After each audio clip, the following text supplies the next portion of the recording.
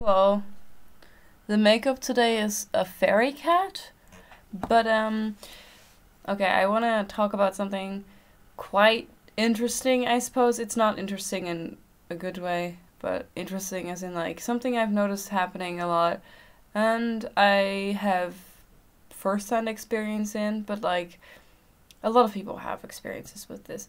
And that's being neurodivergent and then considered to be a fucking genius when you're younger, to crash and burn when you're an adult.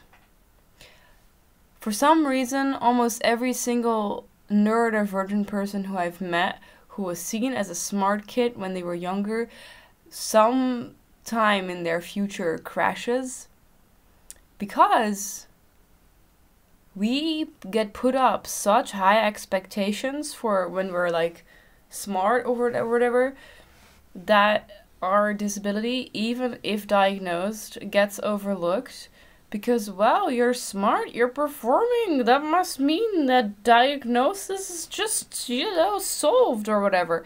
It's worse when people are undiagnosed for years, but even with us that are diagnosed, like, I was diagnosed when I was 8, but I still crashed and burned. And the reason is because if you see ADHD as just having issues concentrating, for example, yeah, you're just gonna think that the smart kid is still smart and that the medication just fixed it. If you have no idea how much of an impact executive dysfunction can have on someone, for example, you're just gonna think a medication fixed ADHD. So now you can function like a neurotypical. Meaning, us smart kids get put a lot of pressure, and then when we can't perform that, we crash and burn because we still are neurodivergent, and then everyone thinks we've failed. We also put that pressure on ourselves because the whole fucking world expected us to perform. Also, because with a lot of us, like myself, I I truly thought that the only good thing about me was that I'm smart as a kid, right? I wasn't good at social things. I wasn't particularly good at sports. The only thing I was even remotely good at was learning. I I was awkward. you know? Kids didn't like me. But I like learning. So that's where my whole self-esteem was based on. And when that all went downhill, that had such a big impact on me. And yeah, we don't have it as bad as neurodivergent kids who also aren't good at learning. They have it much worse. And I'm very aware of the privilege that I have growing up being smart, and being able to perform. But I think that it is a misunderstanding to think that if you grow up quote unquote gifted, that means that I am no longer neurodivergent. Because the special ed kids will always have it worse because they're treated much worse than we are, because they didn't have that one thing to base their self-esteem on. They grew up with shit self-esteem because were treated like shit. They were treated like they were dumb. They were treated like they were not social and like rude or whatever neurodivergent people get told, right? They have it worse than we do. And I'm very much aware of that. But that doesn't mean that the gifted kid problem isn't still very much a thing. Like so many of us that we base our whole fucking self-esteem on being smart, and then we grow up to be stupidly perfectionistic, and then we crash down and burn somewhere through high school or studying, as is the case with me. A lot of us just, what do we do now? We never learned to do anything else. I wish I could, I don't know, learn to work with my hands. But I can't. Because I lack all formal training in that.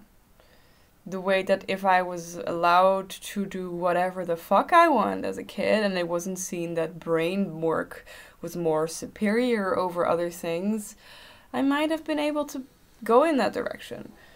And now there would be an incredible amount of shame if I did decide to stop studying. You know, it's just how it is.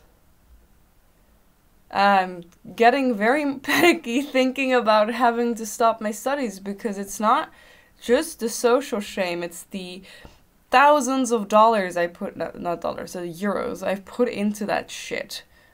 The thousands of euros that are wasted if I stop doing this. Even though if I don't, it will most definitely completely crush my mental health. And I still keep going because it's expected of me, because I am a smart kid. I'm supposed to be able to do this.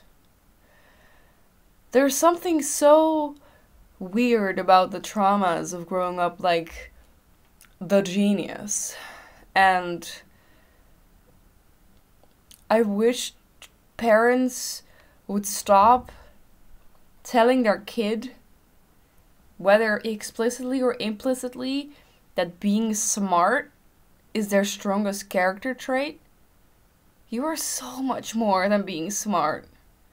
You are so much more than that. You are kind, you're sweet, you are creative, you are just a whole person, and your intellect, your ability to perform academically is not your whole identity, and it really, really fucking shouldn't be.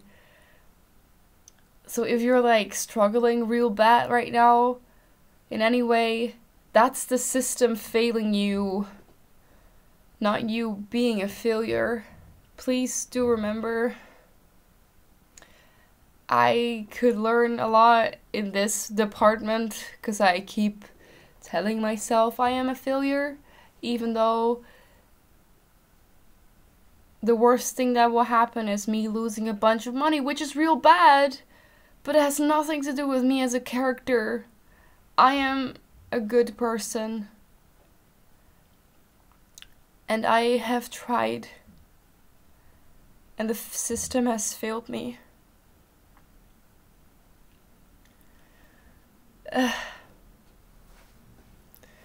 And I hope you know that that's also the case for you, and the case for so many of us.